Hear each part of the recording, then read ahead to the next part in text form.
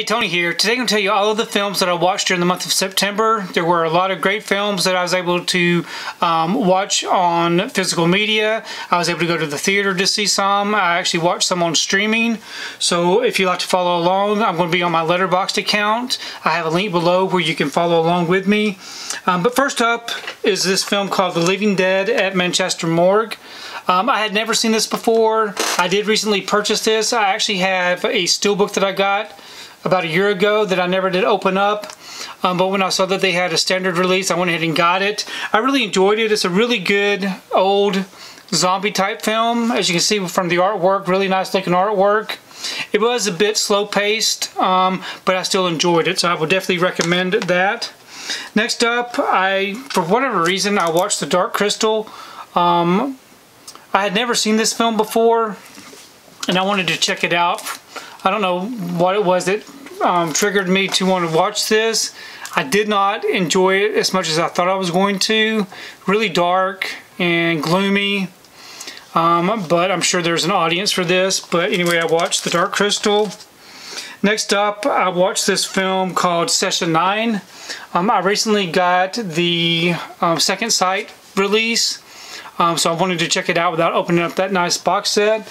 I really enjoyed this film. I thought it was really good. It was a little slow paced, but you know, after watching it, I actually thought more about it and I really did enjoy it more than I thought I would, and I would definitely recommend that you check this one out.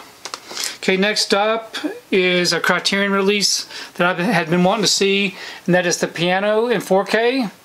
I had only seen this one back when it was released in the theater, way back when, and I did pick up the 4K Criterion release during the last sale, so I wanted to check it out. I really did enjoy this movie. I think Holly Hunter had a great performance. I thought she did really well in this. The story kept me entertained and interested in the plot, and so if you've never seen The Piano, definitely check that one out. Okay, next up I watched Mel Gibson's Apocalypto. I had never seen this before. It's been in the collection for a very long time, and I just finally decided to open it up and watch it, and I loved this movie. I thought it was probably one of the better movies that I've seen in a very long time. Really great sequences. The story was very easy to follow, and you just kind of feel for this tribe of people, and I definitely just enjoyed this one. It kind of put me in the mind of The Revenant, but yes, definitely check out Apocalypto if you've never seen it. Okay, next up, I watched Gone Baby Gone. I was watching some film during the past month, and the trailer came on for this, and it looked familiar. I think I had seen it one time before, but it had been a very long time since I had seen it, so I went ahead and rewatched this. I really enjoyed this film. I thought it was very well done. I thought the storyline was very interesting. I did not see the ending the way that it came out. I thought it was very suspenseful, and just enjoyed this movie. So definitely check out Gone Baby Gone if you've never seen it. Okay, the next film I watched is this one called Duel. This right here has Karen Gillan in it and Aaron Paul. I don't remember Aaron Paul being in this film very much. I think he was the trainer to train this person how to battle, and it is a so there's two people. One's a clone and one's a person that... Anyway, I don't want to spoil the movie. So anyway, it was a good film. I definitely recommend you check this one out. It was good. I'm not going to give much away about that. Now, the next film that I watched was not so good. And unfortunately, I watched Crimes of the Future. I did not like this film. I really thought I was going to, just based on the image there. To me, it was very dull and slow-paced, and I don't know, I just didn't like it at all. But that was Crimes of the Future. Okay, next up, I watched this fun movie here called Hobo with a Shotgun. I had never seen this one before. I love the slipcover. I've had this in the collection since its release date, which has been many years ago. But I did watch this one. I've heard people talk about it, and I just finally took the time to watch it. I really enjoyed it. Okay, next up we have a film that came out called Pinocchio. It was the reboot of this animated classic on Disney Plus. I watched Pinocchio. I actually didn't think it was too bad. It, to me, was okay. You know, I've never really been a big fan of the animated Pinocchio, and to me this right here kind of went along with that feeling. It is a story based on what the animated film was based on, just a little bit of changes here and there, but I thought it was pretty well done. It looked really great, sounded good, and so I do hope we get a physical media release for it, because I would definitely buy it. Okay, next up I watched this film called Made in Italy. This had been sitting in my watch pile for a very long time, and so I just randomly selected this one to watch. I really enjoyed it. It's a very simple story. It does have Liam Neeson in it. It's kind of a, I don't know, it's a family drama type film, but very well done. I would highly recommend you check that one out. Okay, next up I watched this film that had been in the watch pile for a while called The Wife. Glenn Close gives a very great performance in this. She is actually great in everything that I've seen her in. I think she does a great job. I really do enjoy watching her and her performances. She gives it 110%, but the movie kind of fell flat. But I am happy that I was able to watch this. I would not recommend it though. Okay, next up we had the release of Lightyear that came out recently. And I finally took the time to watch this. You know, I know it has been on Disney Plus for a while. It was in the theater, but I never took time to watch it because I just wasn't a really big... I didn't hear very many good things about it. I did watch it. It was not my favorite of the films. I think it's a very unnecessary story there. But anyway, Lightyear. Okay, next up I watched Jacob's Wife. This right here had been sitting in the pile for a while. Also, I did not like this. I really wanted to like it. It is a vampire type story, but I just really didn't get into it. So that's Jacob's Wife.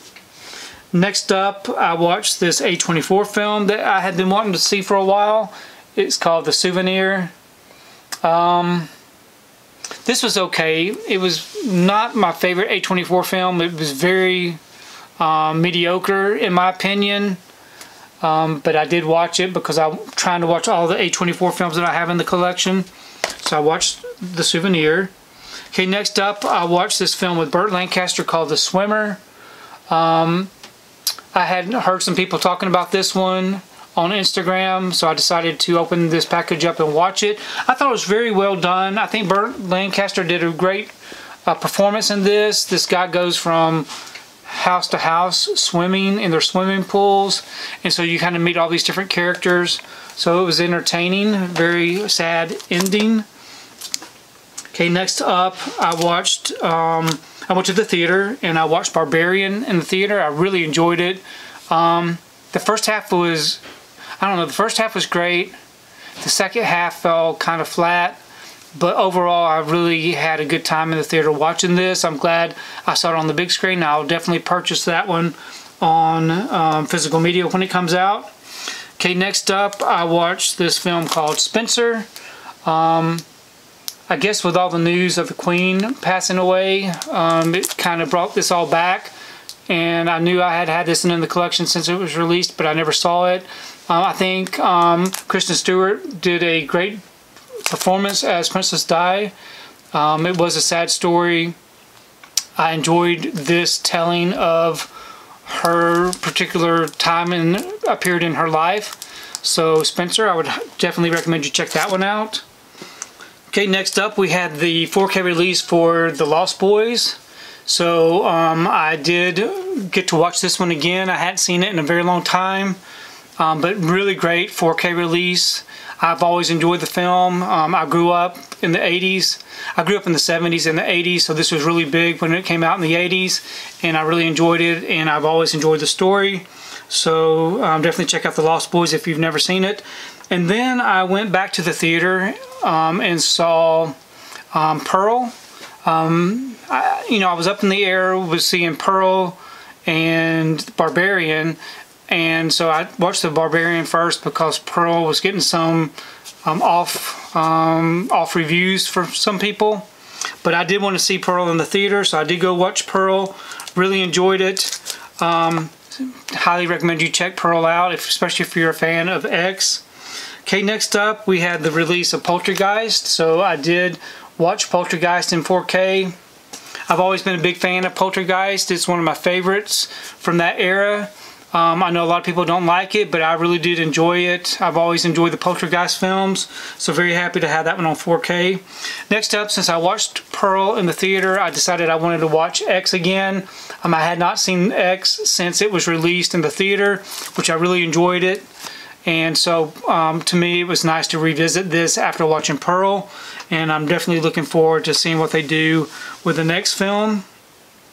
Okay, next up, I finally watched The Wailing. This right here is one that had been in the watch pile for a very long time. I'm not a big fan of reading subtitles, so a lot of times I do push them aside. But I decided that I was going to go ahead and watch this. I really enjoyed it. Great story. I highly recommend you check this one out. Really good film. Okay, next up, I watched Rogue One, a Star Wars story. I've always been a big fan of this film. Had been many years since I've seen this one, and with the new Disney Plus Star Wars show being out, I wanted to revisit this after watching the first 4 episodes. So I really do enjoy this film. If you've never seen a Star Wars story, Rogue One, definitely check it out. Okay, next up, I had been watching the Netflix series about Dahmer. Jeffrey Dahmer, so I decided to open up one of my Dahmer films. This right here is the one starring Jeremy Renner. Probably not the best one. I don't know, it just was lackluster. The Netflix series told the story very well. This right here didn't do very well to me. I think the Netflix series was much better, but very happy to have that one in the collection. Next up is a film called The Harvesters. I had this one in the collection for a while. It's another one with subtitles about a family. Anyways, The Harvesters. It's an okay watch. And then lastly, I saved the best for last. For September, I watched The Munsters. I've always been a big fan of the TV show. I grew up watching the TV show. I love the TV show. But this film right here, I don't know, it was beautifully shot. The colors, everything looked really good. It was a corny movie, which is what it was probably meant to be. So it wasn't terrible, but it's not my favorite. But I'm definitely happy that I've seen it, and definitely happy to have that in the collection. So those are all the films I watched during the month of September. Hopefully you were able to watch a lot of films during the month. Please leave me a comment below. Let me know what you think about what films that I watched, and also let me know what films you would recommend me checking out during the month of October. So during the month of October, I'm mostly going to be focused on the horror films and Halloween type films, so that's what I'll be watching. So definitely leave me some recommendations, and also let me know what you watched during the month of September, because I really do enjoy reading your comments.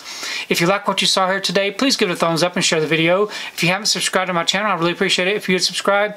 If you do subscribe, please remember to hit that notification bell so that you can be notified every time I upload a new video. If you haven't found me on my social media accounts, I'm on Instagram, TikTok, and on Twitter.